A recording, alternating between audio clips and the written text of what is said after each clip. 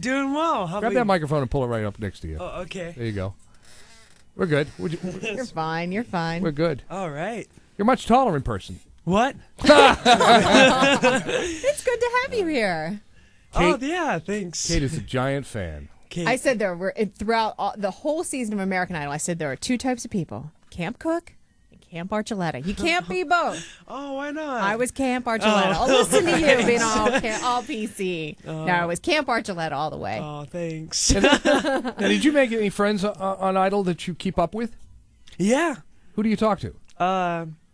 Well, I've actually been staying with Brooke when I go to LA. Really? Yeah, so I see a lot of Brooke. That's cool. And then Jason. Right. And Ramiel. And Michael Johns had a birthday party last week. Really? Yeah, so we went to that, and it was a lot of fun. And Jakizi was there, and Jason, and I went with Brooke. And, of course, Michael Johns, and Cook was there. So it was fun. It was like a little reunion. And I text Cook every now and then. So overall, I guess you'd have to say the experience was a great experience for you. Sorry. Yeah, I like that song. It was a great experience, though. I mean, we all got along really well, and I mean, there was like, it didn't really feel like a competition. It was just like, yeah, we're just doing our thing in front of a lot of people, and Talking to David Archuleta this morning, finalist from, of course, American Idol. How was the transition from Idol, where you said it was kind of like a family and you were somewhat insulated, and now you're out in the real world and you're on your own with your own CD and your song, which we play and we love, by the way. Thank you. But I mean, how's that been for you? Well, it's definitely been a change, but I mean, this is something I've been looking forward to for so long, and now that I have this chance, I'm just enjoying it. Just because, you never know how long things will last. Kind of like with the show, I didn't know how long it was going to last, so I had to just, soak it in while I could. And, I ended up being there a lot longer than I was expecting to. So, I feel like I got to enjoy it for a long time. And you grew up a lot, huh? Bet you've seen a lot, heard a lot in the past year. Yeah. Yeah. You need to turn around and wave to those people here because the flash bulbs are going off. They get a great photo of the back of your head, and they're getting a picture of me, which I don't think they want a picture of me. They figured it out. So tell us about Crush, which is your new single, doing very, very well. Thanks. How's the whole recording experience? The recording, I love recording. It's just so much fun because you get to sing a lot.